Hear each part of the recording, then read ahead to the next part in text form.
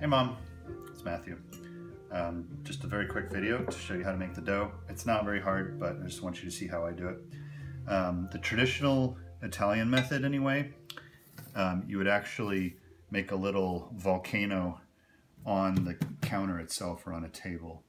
And that's what I often do, but first time you may want to do it in a bowl so that the egg doesn't escape and make a big mess.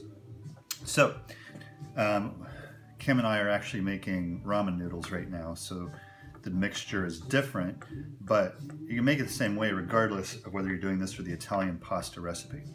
So, if you're making the Italian pasta recipe, this is just going to be flour. And I'll send you the recipe, but I often will do part all-purpose flour, part semolina flour. And then the mixture that you pour into it is going to be olive oil, lots of egg yolk, and a bit of milk. But since this is ramen, we use totally different proportions, and this is 2 eggs and half a cup of warm water. And this is 3 cups of all-purpose flour, a teaspoon of salt, and a teaspoon of baking soda. So the first thing you do once you've got your flour in the bowl is I just make a little well in the middle, like that. And once you've whisked together your egg and water mixture, then you just pour it in the middle.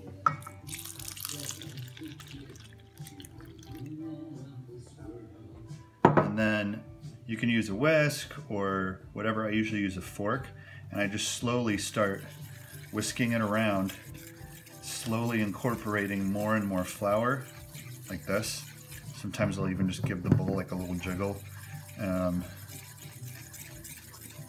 you just do it patiently so that you're very slowly incorporating more and more flour.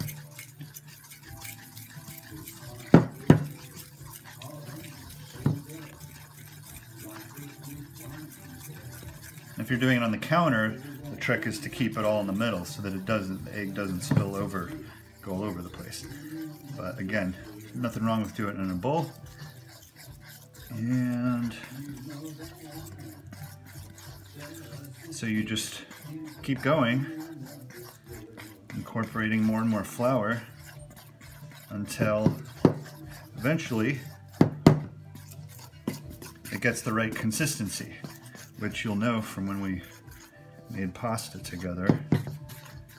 And you can always, obviously you made dough before, so you can always add flour to it if it's too wet.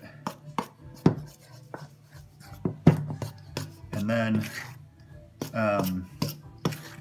once the dough gets to the consistency you want, you just knead it for, now I've read for the ramen noodles you only have to knead it for 5 minutes or so, but the pasta dough, the recipe I'm going to send you comes from a very famous chef, Thomas Keller, and he says, and I agree with him so far, that you cannot knead it enough. You could knead it for 20 minutes if you wanted, and it just improves the consistency and texture. So that's it.